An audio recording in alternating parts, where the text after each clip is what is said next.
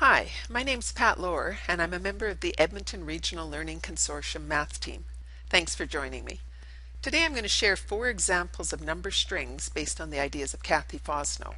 They're designed to give you some ideas about how you could use strings like these to encourage your students to develop good multiplication strategies. You're watching the first of 2 parts, and in this part I'm going to discuss the first 2 strings, which make use of an actual array model. In part 2, I'll discuss the last 2 strings, and they use an open array model. That's something that might be new for a lot of you, so I encourage you to check out part 2 if you have the chance. This professional learning opportunity is made possible by a grant from Alberta Education to support the implementation of the revised mathematics curriculum. The file has a couple pages of teaching notes with information about the math behind the strings and some suggestions for presenting the problems in the classroom. I'll be talking about the ideas during the webcast. The 4 sample strings are definitely meant to be a starting point for you, and I encourage you to make use of the ideas to create some strings of your own. I want to remind you that they are not meant to replace concrete experiences or contextual problems that you're already using with your students. But I do think that they might help your students move on to more abstract ways to work with numbers. In the first string, I want students to begin to develop an understanding of arrays because they are a really powerful way to model multiplication. I use strings as a short mini lesson with my students, and I like to do the writing or modeling to keep things moving along. I'll be using the smartboard in this webcast, but you certainly don't need a smartboard to use number strings with your kids. It does have some nice features that I'll be making use of, but I won't do anything that you couldn't do with an overhead projector or a blackboard and some paper arrays. Now in the first sample, you don't see any equations because I'm going to write them on the board as students suggest them during our discussion. I expect you would use this string with students who are just being introduced to multiplication, or maybe students who haven't had much experience with arrays. For each picture, I'm going to ask my students, how many fruit do you see? How do you know? Can you find the total without counting them one by one? And did anyone think of it in a different way? You can circle groups of fruit and write equations to model the strategies students suggest. You can see the fruit are arranged in arrays, so I guarantee students are going to make use of those equal groups in their strategies, even if you haven't introduced multiplication yet. So if a student suggests that they see 2 groups of 6 apples, you can circle it like this and record 6 plus 6 equals 12, or 2 times 6 equals 12, depending on what your kids are ready for or where you want to go with the lesson. Let them suggest as many different ways to find the total number of apples as they can. They may suggest 4 groups of 3 or 6 groups of 2, or they may have some other ideas as well. You always want to begin the number string in a place where even your lowest student can join in the conversation, and then you try to move up in complexity to a problem that's going to stretch your strongest kids. What you're trying to do is help everyone move forward in their understanding from wherever they happen to be. You're never going to end up with everyone in the same place.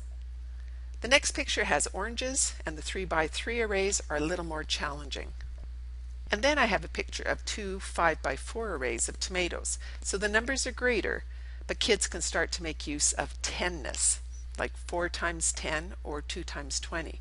And right away, we're actually moving beyond basic facts. Now the second string is going to use equations with the arrays. And in this particular example, I'm going to try to nudge my students to think about how the 5 times facts could be used to help you with the 6 times facts. Now for each problem, remember those questions. Who knows the answer? What was your strategy? Did anyone think of it in a different way? Model their strategies by circling sections of the array. So here a student might say, I counted by 5s 4 times, and I would model it like this.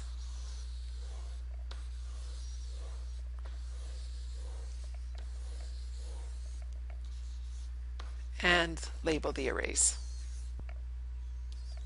Another student might say, I know 5 times 2 is 10, and then I just doubled it. So again, I can show that on my array. Once you ask that question, who thought of it in a different way, you'd be surprised by what your kids come up with. Now most of the facts in this string are organized in pairs, with the 5 times fact first, followed by the related 6 times fact. In each case, The extra row for the 6 times array is hiding on top of the bottom row of the 5 times array, and you can just pull it down and into place before you discuss the 6 times fact. Again, a little smartboard trick, but you could have the extra row folded back on your paper array. It's a not too subtle way to nudge kids to think about my target strategy, but remember that in almost every case there are other good strategies as well.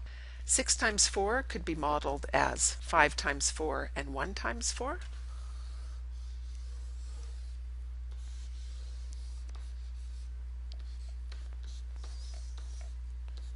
But it could also be modeled as 6 times 2 and 6 times 2. Both of those are great strategies for that fact. I present the problems one by one, and I always leave the previous questions on the board for support. I want my students to use what they know to help them with what they don't know. If someone suggests a particularly good strategy, why not ask someone else to restate it in their own words? Or you might have everyone turn to a neighbor and explain the strategy to them. So 5 times 3 is followed by 6 times 3, 5 times 7 followed by 6 times 7, and then the final challenge fact in this sample string is 6 times 8, presented with no helper fact. The 6th row of the array could be pulled down though, if you wanted to do that during the discussion. And that's it for part 1. In part 2, I am going to share a couple of sample strings that use that open array model. If you found any of this intriguing, I highly recommend you check out Cathy Fosnot's work. Remember to keep the mini lessons quick, and don't expect everyone to master the strategies the first time you present them. We want our kids to see the big ideas behind the facts and work flexibly with numbers. We definitely do not want them to believe that rote memorization is the key to math power. Thanks for spending the past few minutes with me, and I hope you take some time to check out part 2.